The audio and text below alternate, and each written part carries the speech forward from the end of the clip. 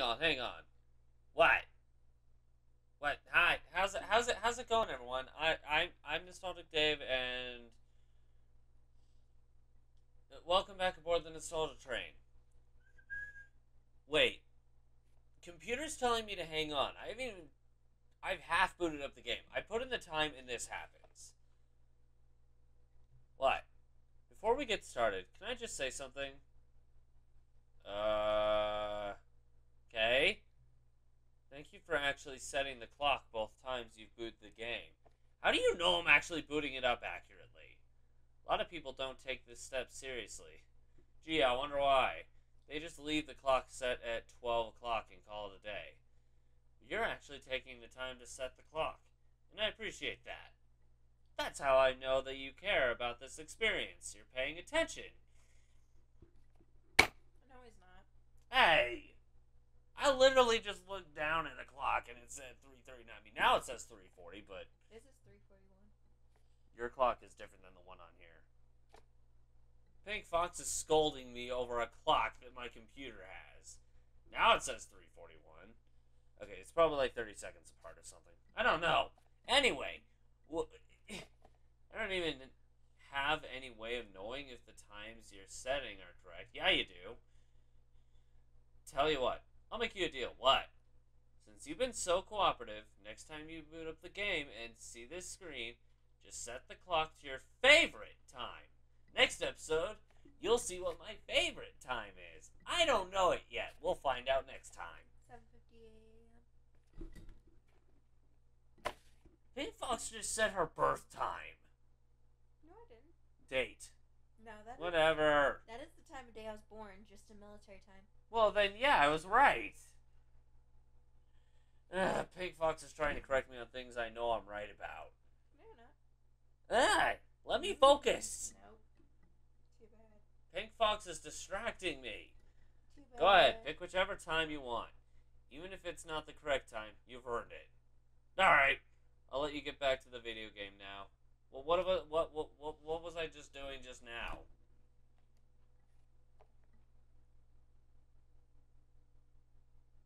So the goal for this time is actually to just... So we'll do the wrong things down the right path. If you don't know what I mean, you'll see in a sec. We're skipping the intro, though, because we've already seen that.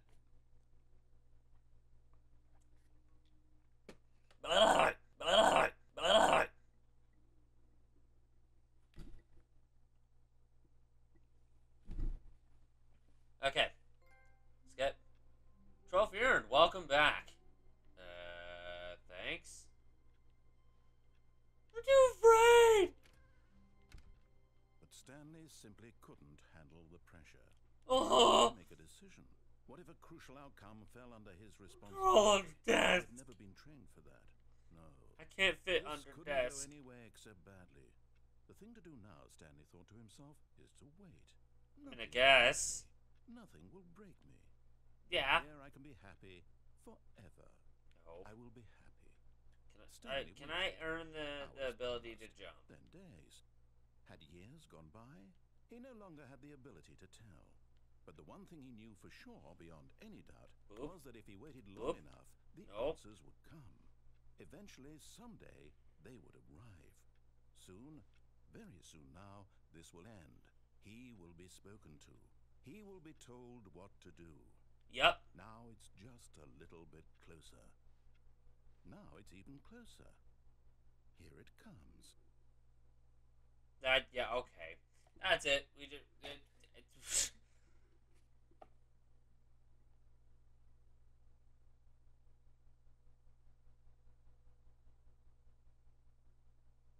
I think the only thing that's going to be speaking to me is Pink Fox, okay? And maybe you, but no one cares about you. Ooh. All of his co-workers were gone. What could it mean? Stanley decided to go to the meeting room. Perhaps he had simply missed a memo. Nah, No I want to matter climb how on these Stanley chairs. looked, I'm going to do the opposite of it. his Ah! co-workers. How is my head not hitting the ceiling?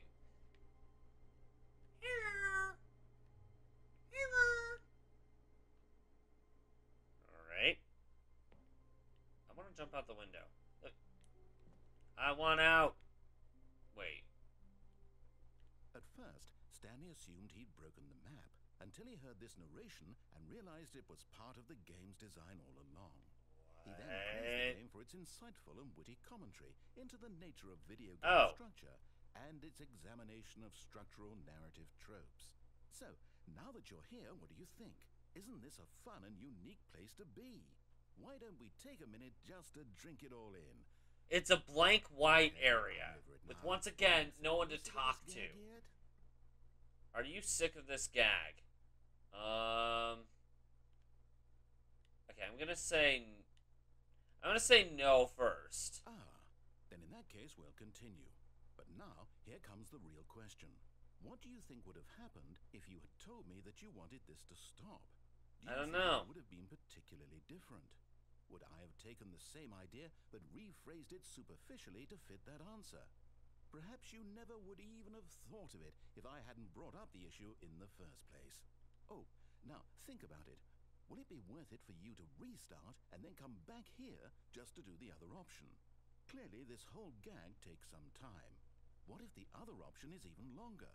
How long will you spend in total just to have heard all the narration? Oh, leave me alone, dude. You just played the other option, and now you've come to see what happens in this one.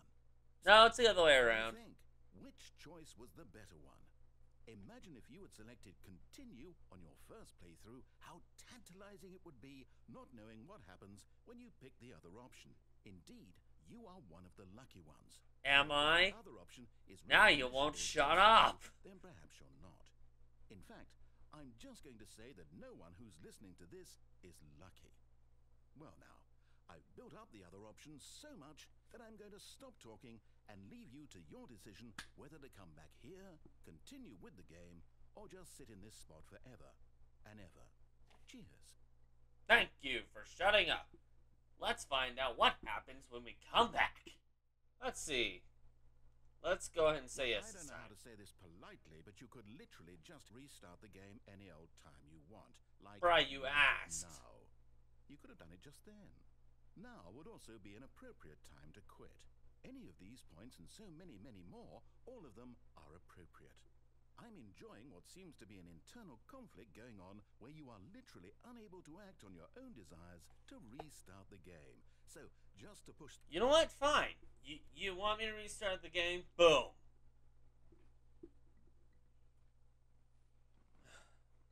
Never going back there again. He won't leave me the hell alone. I shut the door. He doesn't leave me alone. I jump out the window twice. He doesn't leave me alone.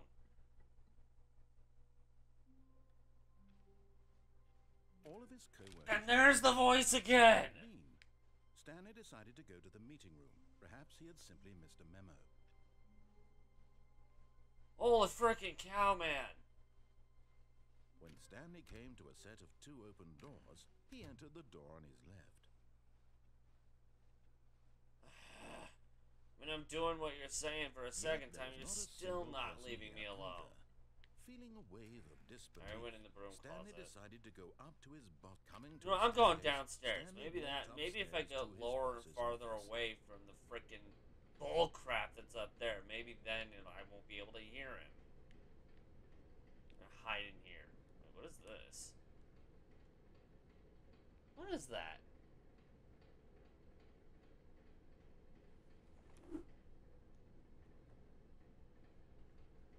I cannot read that. What does that note say?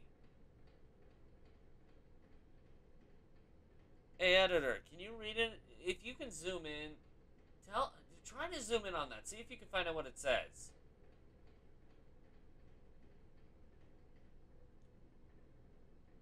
Okay, if you want to read that, if you can, pause it. But if he said no, then I guess I don't know. Okay, moving on. But Stanley just couldn't do it. He Yep. considered the possibility of facing his And boss, he's still here. admitting he had left his post during work hours. He might be fired for that. And in such a competitive economy, why had he taken that risk? All because he believed everyone had vanished. His boss would think he was crazy. Oh, And then something it's occurred. this ending. Maybe, he thought to himself, maybe I am Jeez. crazy. All of my co-workers blinking mysteriously out of existence in a single moment for no reason at all? None of it made any logical sense. And as Stanley pondered this, he began to make other strange observations. For example, why couldn't he see his feet when he looked down? Why did doors close automatically behind him wherever he went? And for that matter, these rooms were starting to look pretty familiar. Yeah. Repeating. I'm pretty sure I'm going nuts. Himself, this is all too strange. This can't be real. And I'm going nuts because you won't shut the hell up and leave me alone. He just hadn't found the words for it. I'm dreaming! He yelled. Oh, yeah, that's totally what's going on. Oh, what a relief Stanley felt to have finally found an answer, an explanation. His co-workers weren't actually gone. He wasn't going to lose his job. He wasn't crazy after all. Yeah, okay. Himself, I suppose I'll wait. Hearing a voice in my head that no matter what I do, I can't get away from. That's totally not crazy. I may as well enjoy this while I'm still lucid. So, he imagined himself flying. I mean, I get the idea of a lucid dream. You think, what? Then he imagined himself soaring through space on a magical starfield, and it too appeared. It was so much fun, and Stanley marveled that he was still not woken up. I actually do kind of like this. So lucid. And then perhaps the strangest question of them all entered Stanley's head. One was amazed he hadn't asked himself sooner. Why is there a voice in my head dictating everything that I'm doing and thinking? Now the voice was describing itself being considered by Stanley, who found it some kind of purgatory. I'm dreaming about a voice describing me, thinking. Oh, right, for a psychological bullcrap thing. And while he thought it all very odd and wondered if this voice spoke to all people in their dreams, the truth was that, of course, this was not a dream. Two. How could it be? B4. B? Why B? Why not 3? He doesn't have to take responsibility. Like someone was bored and drew a line on the 3 to make it a B instead. Right now, as he's ever been in his life. Huh? Now, hearing the voice speak these words was quite a shock to Stanley. After all, he knew for certain, beyond a doubt, that this was in fact a dream. Did the voice not see him float and make the magical stars just a moment ago? How else would the voice explain all that? This voice was a part of himself too. Surely, if he could just... He would prove it. Oh, no. He would prove that he was in control, that this was a dream. So he closed his eyes. And he ends up killing himself, and he invited himself to wake up. Oh, no, he's just closing his eyes. The weight of the blanket on his skin, the press of the mattress on his back, the fresh air of a world outside this hello? Am I alone? He thought to himself. Nope, the voice is still there. I'm not alone yet. I wish it to be over. Can I be alone? Let me get back to my job. Let me continue pushing the buttons. Please. It's all I want. I want my apartment, and my wife, and my job. All I want is my life exactly the way it's always been. My life... You know what? That would be nice. I am normal. But I want this butthole to leave me alone. I am... No, I'm not! Well, that voice is still going through my head. Get me out of here. Stanley began screaming. Please, someone, wake me up. My name is Stanley. I have a boss. I have an office. I am real. I have a voice in my head. It won't leave me the F alone. Why is the screen going red? Hear my voice. Who am I? Who am I? And everything went black. Oh, crap. Alright. This is the story of a woman named Mariella. Oh, right. Mariella It's been a while. Like any other. Don't judge She me. arose, got dressed, gathered her belongings, and walked to her place of work. But on this particular day, her walk was interrupted by the body of a man who had stumbled through town talking and screaming to himself, and then collapsed dead on the sidewalk. And although she would soon turn to go call for an ambulance, for just a few brief moments, she considered the strange man. She just looks down at me dead, and she's like, This much she knew. Everyone knows what crazy... Yeah, that guy was going insane. Someone was in his head, wouldn't leave him alone. Yeah, that's why he's dead on the ground. I am sane. Yeah, that's the reason, because he wouldn't be left alone by a voice in his head. I know what is real and what isn't. It was Yeah, comforting that's to totally think what she's and thinking. in a certain way, seeing this man made her feel better. But then she remembered the meeting she had scheduled for that day. The very important people whose impressions of her would affect her career, and by extension, the rest of her life. She had no time for this, so it was only a moment that she stood there, staring down at the body. And then Okay. she turned and ran. The body scared her so much she had to get out of there.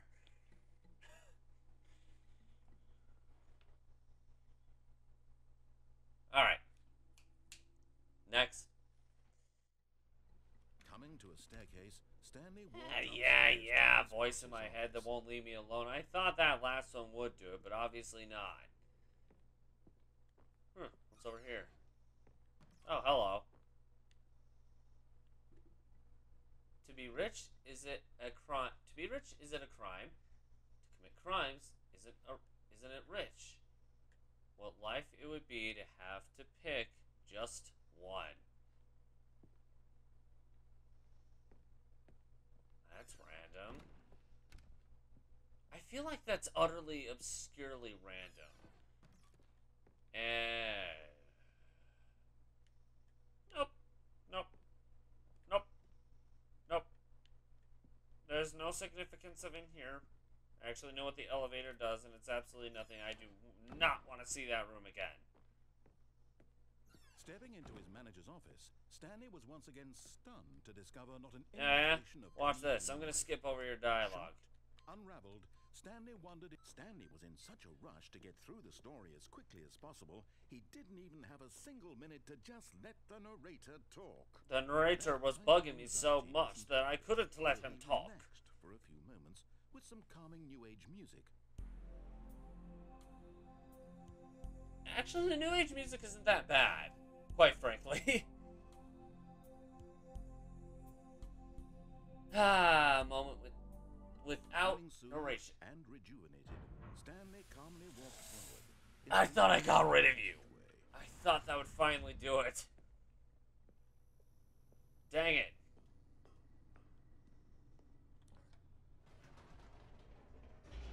Alright.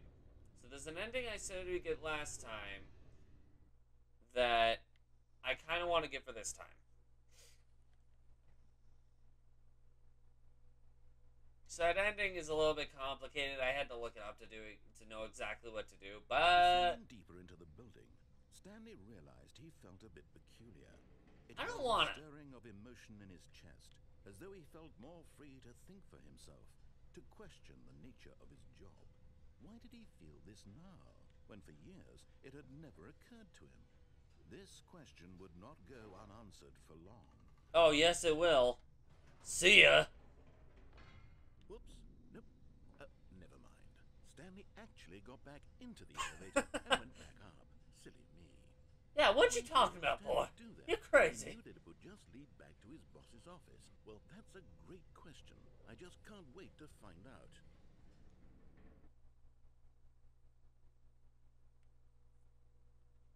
I thought he was the narrator. Shouldn't he be narrating exactly what I'm doing anyway?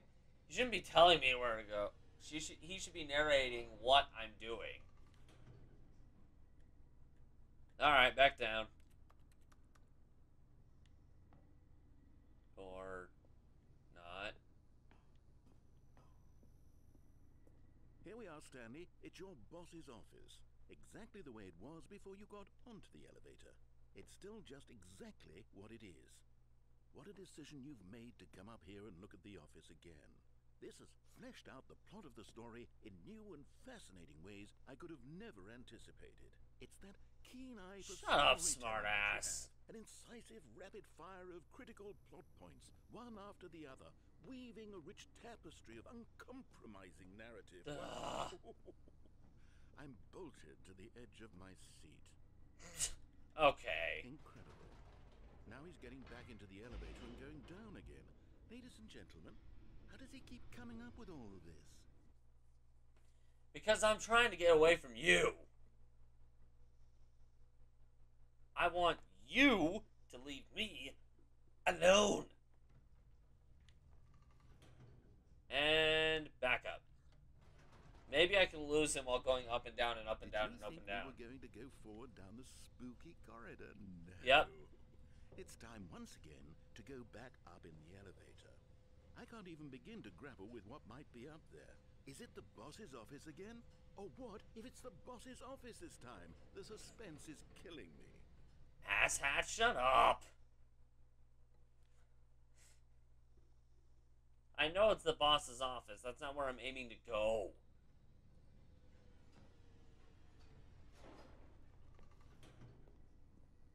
Oh my gosh, the boss's office. Yay, he's not here. It's the boss's office. Ooh. This absolutely changes everything for me. Give me a timeout here for a minute while I process this.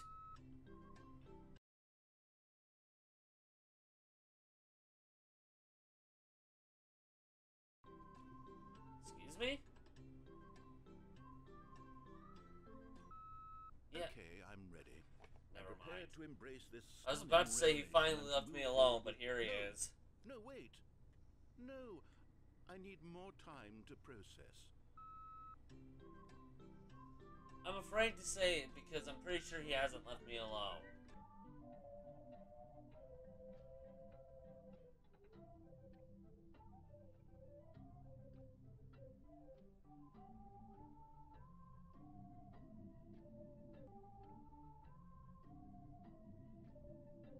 Bro. All right. Of course. Going back down in the elevator. How did I not anticipate it? I mean, Oh, sure, gee, I it's wonder. obvious, but you have to understand that 30 seconds ago, this kind of thing had never been attempted before. I had no frame of reference to even At this anticipate. point, it's more than 30 seconds, Just dude. I have a clock in revelatory. front of me. Stanley's Like we decision-making discussed at is the beginning a of the breath episode. fresh air in a landscape of storytelling that has grown stale and repetitive. Alright, you don't like the repetitiveness? Change it. When I push up, don't make me go to the boss's office again, you idiot. Okay.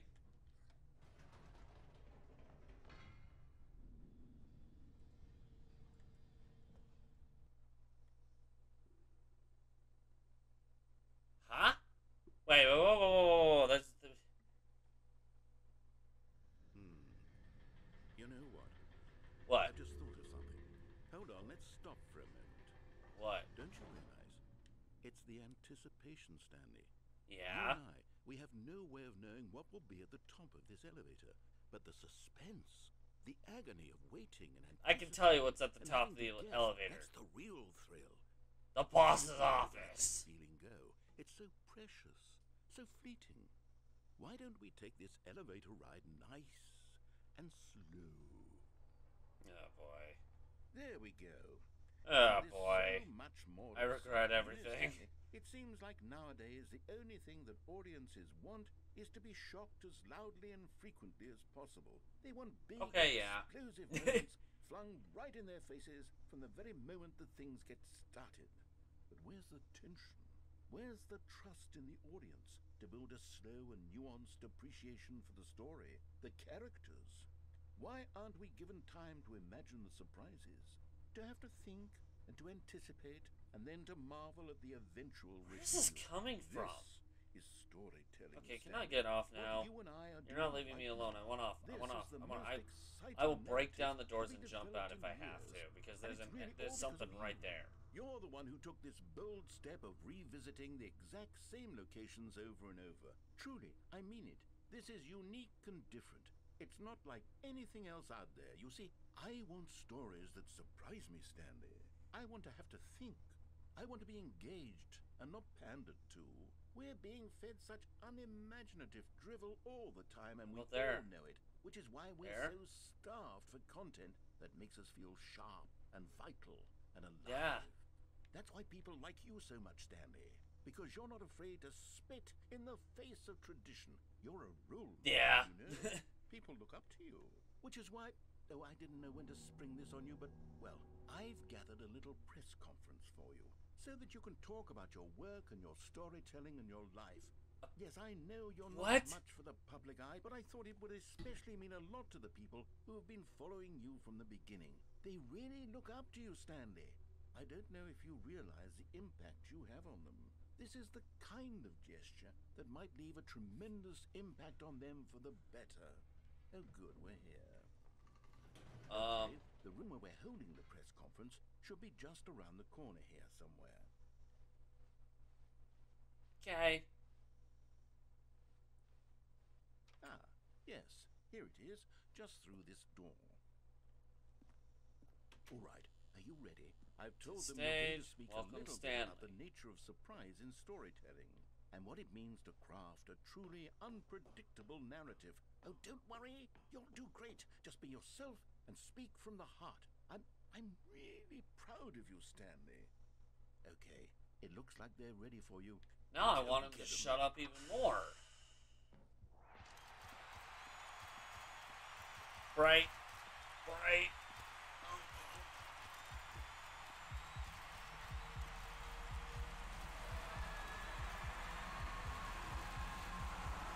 This is too many people.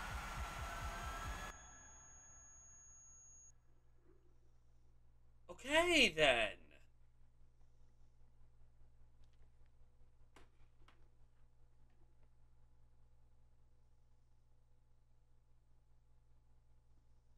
Well, that was an experience. Alright, well, that's that ending, I guess. We'll pick up the rest of the left door endings next time. For right now, though, I'm going to leave this video here. Thank you guys so much for watching this episode of the Stanley Parable. Ultra Deluxe. Can't forget that part, especially for this particular one. If you liked it, make sure to push that like button. And so far, you can't sit anymore. And if you really liked it, consider subscribing to the channel. Have a suggestion for an indie game you'd like to see on here? Let us know in the comments below. There is one that's already been suggested, and I'll get to after this, hopefully. But click the link in the bottom right-hand corner. Try and take one of those indies that have been already done. If you missed anything that stops on this ride, click the link across right here, and the train will take you there. In the meantime, this train's off to its next destination, but we hope to catch you guys in another ride. Bye!